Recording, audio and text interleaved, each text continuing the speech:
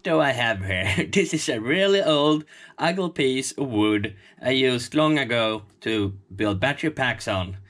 And now I'm reusing it as a battery charger tester. It tests the voltage and it tests the polarity. Because sometimes we change plug on some chargers, and it's quite difficult to check with the multimeter, and in some connectors it's very difficult to check without a short circuit. If you're a little bit tired, maybe you check it and the polarity is wrong. You just check for the voltage.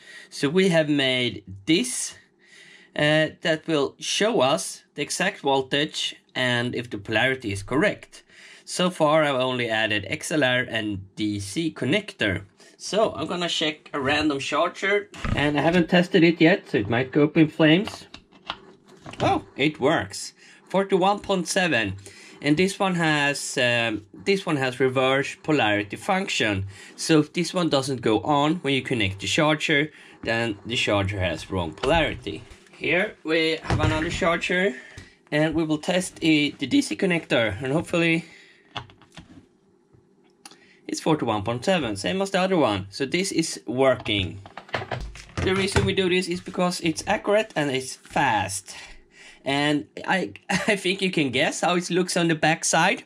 I warn you, it's just as ugly as in the front, maybe even uglier. And yes, I choose wood because of that. That's what I have lying around.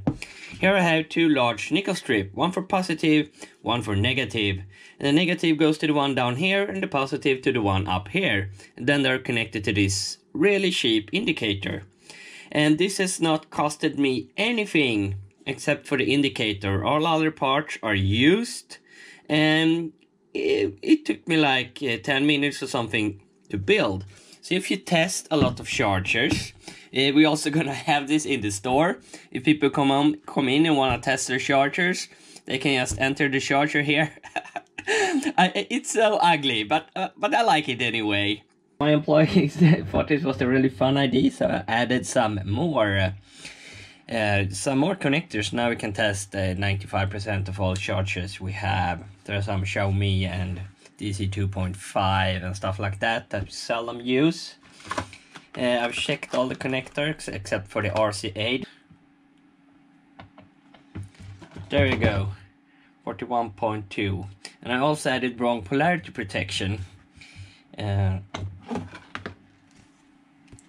just added another indicator that is switching reversed. So if your charger has wrong polarity, this one will light up. And I also put it upside down, so even when you're tired or not thinking, you can see that it's something wrong. And I'm very happy with the design, and we will test it out and see if we can improve this even more.